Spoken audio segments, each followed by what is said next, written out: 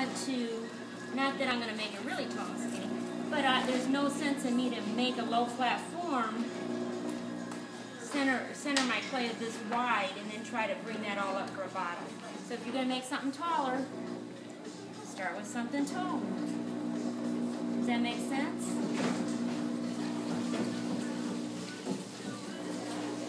Now this is going to be big. You know what? I think I'm going to make a bird out of this. Okay. Did you say a bird? One of my birds. I like those cranes with a long neck. So I'm going to make a long neck bottle.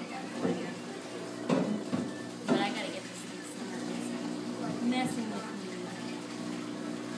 Because I had...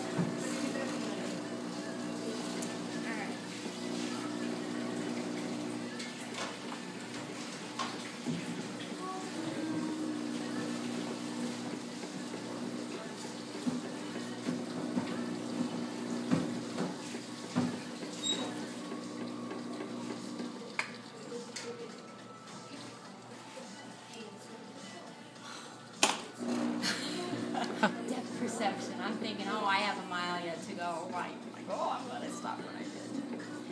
Okay. 4. So when I'm pouring something like this, if this gets out, you're not going to get it back in. So you're constantly working in a tighter space if you're trying to do a bottle pour. Alright? And I'm going to center my clay. Okay, back that up and just take that out. Edit.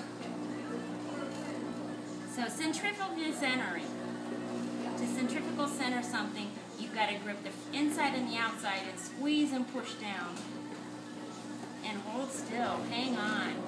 Because that's going to center it when it comes off center. Alright, so if I've got that, now I'm ready to pull up.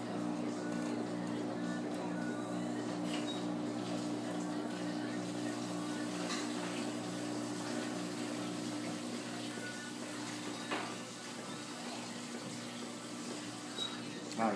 Hi. Am I in your way? No, I need water. You need water? Come here. I'm dry.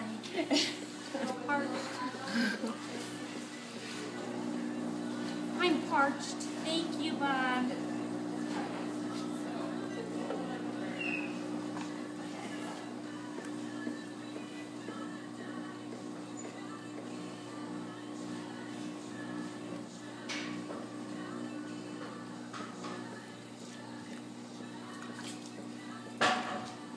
So if it starts to come out at all, collar it in, keep it contained, keep it either into a cone or into a cylinder. If it comes out at all,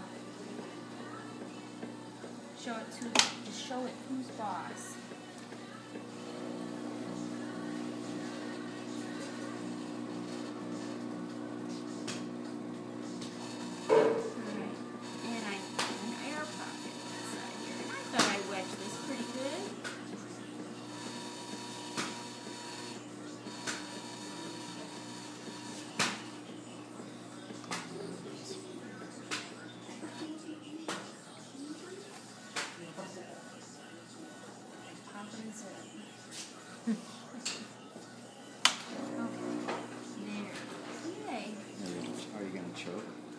Now we're going to choke a little bit, but I don't want to choke it too much because I want to be able to get my hand down inside there. Because I'm going to make this into not just a really thick bottle. That's not the point. I'm going to make this later into a bird. So I want to be able to get my hand down inside, right? And I've got a harder hunk in there. That's why it's... I want to get this set first. So I'm going to come down here. My clay is stiff. A lot stiffer than that other clay I used.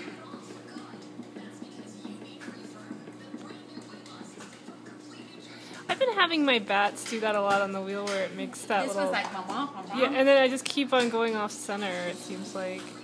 Well, yes and no. If you remember, like when you're centering, It's how you release your hands. It's going to fall back into center. It's not that you're jumping off the clay. So it doesn't really matter if this is kind of rocking. It would if it's doing this.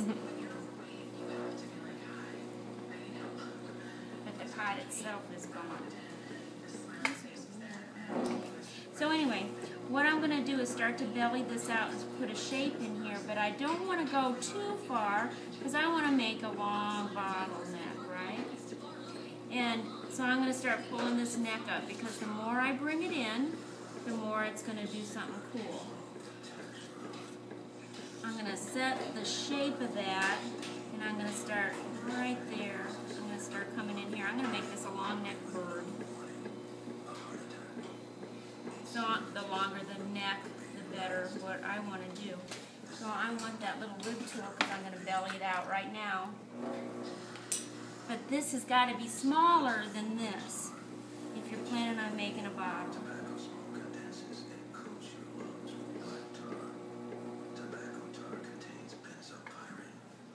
And what I normally do when I'm making the throne pieces with I use one of these Munich bombs. So I might push it out a bit more with this. But if you're shaping with a Steve tool or doing some kind of a fork design, well, that's good because it can open that up. But before you get this too small, you got to get all that water out of the bottom. Otherwise, it'll cut a line right through there. Let's hope I didn't go too far so I didn't lose it. And you just start choking.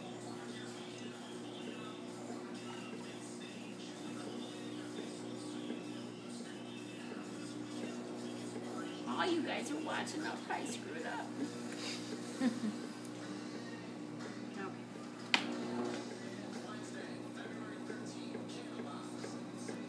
As you come in, the walls get thicker. Probably didn't help that I had a hunk in there that was hard. So I'm going to thin it out slightly as I come up some more. So I want to be able to get my hand in there, or I'm going to use a throwing stick if I can. A smaller throwing stick. So as I come in, it gets thicker. So if I can't get it in, I can reopen it, or I can use one of these, a smaller throwing stick. So I go in here, I'm going to press against this because I'm pulling up. So if I push, I see it. Oh, I see it, and I got to make sure I'm right under it. So you'll see where I am when I get up here. So I'm right under it like this, right? I feel like this is a sloppy mess.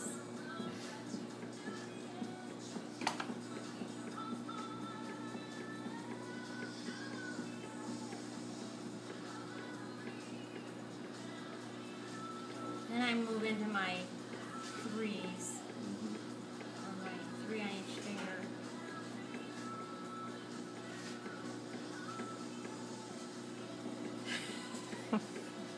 Forget it.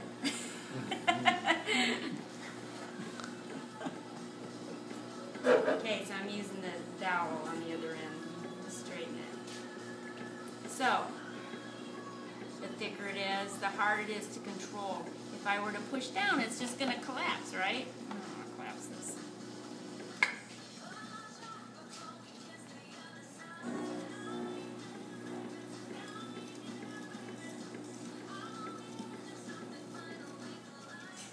Take some of my gouged it, but that can take some of the clay off of it that you don't extra clay too.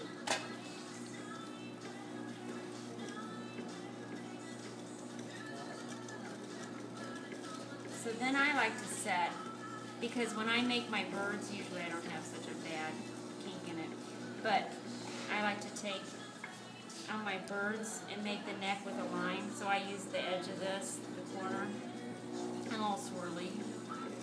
Go up, follow it.